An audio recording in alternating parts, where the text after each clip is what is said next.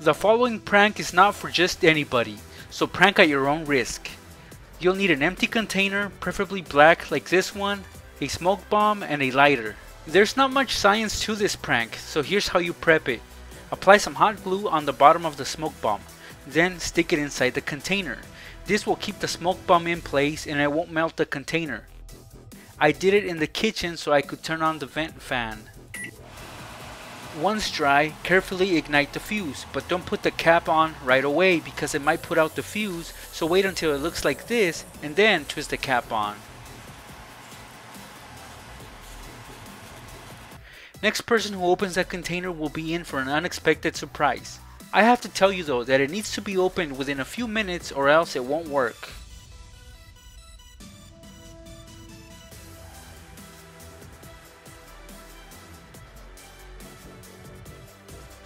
Hey, so if you're looking for more simple April Fool's Day prank ideas, please subscribe to my channel. Thanks for watching.